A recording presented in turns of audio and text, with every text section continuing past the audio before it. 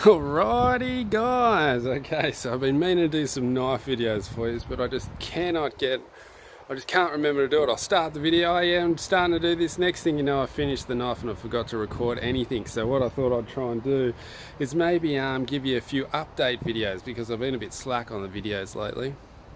So I thought maybe if I can just do some update videos, some short 5-minute, 10-minute updates on what I'm doing, maybe daily, bi-daily, tri-daily, I don't know, something like that.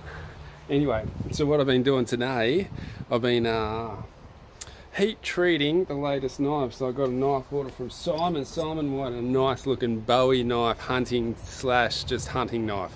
So I come up with this bad boy.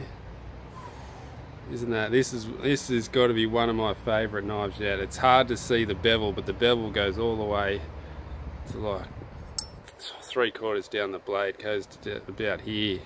It's like a massive big bevel. Looks nice, let me tell you. I just got it heat treated, and it heat treated perfect. So I've been working on that one. We've got this little novelty cleaver going. How's this? The 3-finger cleaver. I love this one too. This one, I reckon it's going to turn out smick. I've got some G10 blue liner. It's going to be lined with blue G10 with some nice, oh, I forgot the wood. What is it? I forget the wood, I'll have to look it up. It's a nice orangey looking wood anyway. So anyway, I'll show you the forge I'm getting into, but yeah, this one is coming up smick. It is going to look awesome. A nice thin little handle, 3-finger novelty chopper.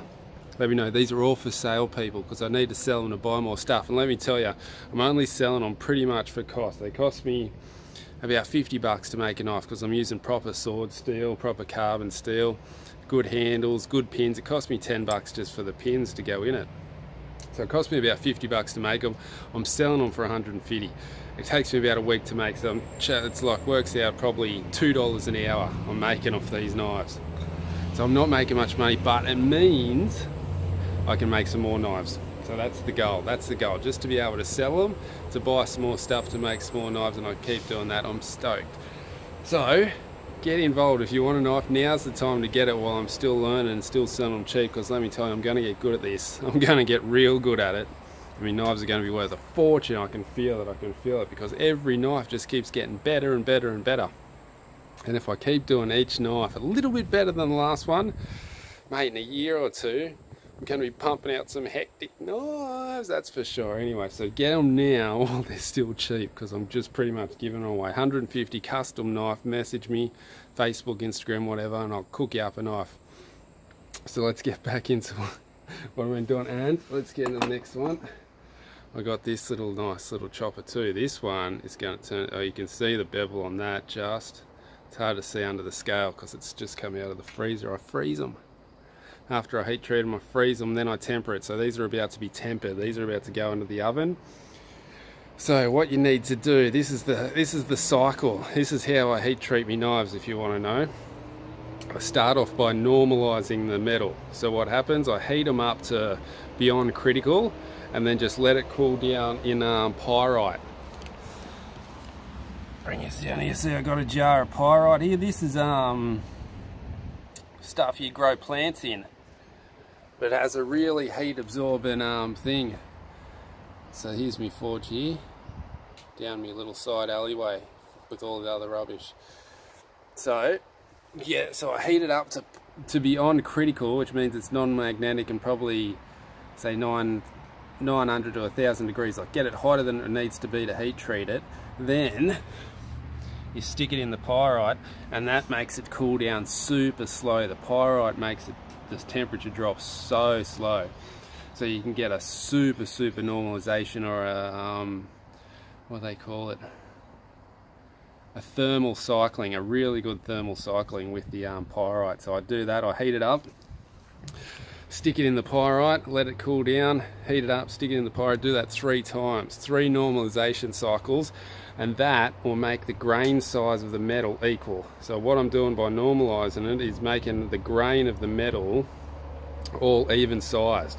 So when I do harden it, they're all going to be even sized bits of even sized particles of metal inside there, and so it'll all harden even.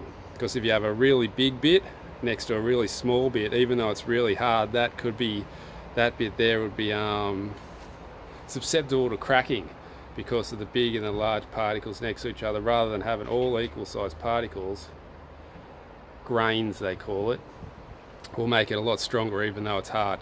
So then you heat treat it, get it up to critical, which means non-magnetic.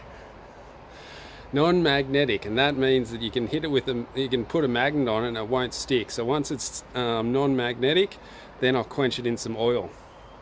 You quench it in the oil, and then once it cools down, I stick it in the freezer just to fully lower that temperature real quick. Now you don't have to, you can just stick it in, you can stick it straight in the temper at 120.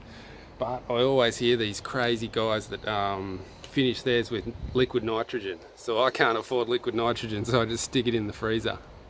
So that's the, so then once it's been tempered, once it's been heat treated, it'll go in the oven at 200 degrees for 2 hours.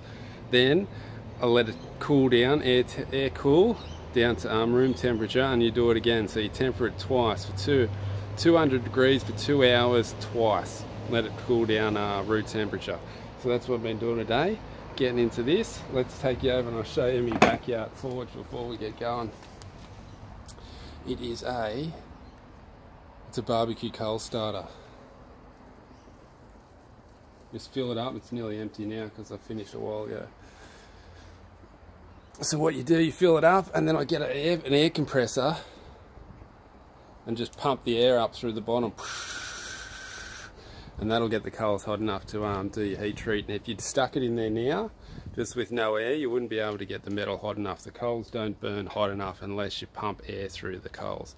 So once fill it up full of coals, pump the air through it, and then I get it. But I come up with this idea, I might cut out one of these holes into a square, so I can stick the knife straight into there, because that seems to be where all the heat action is.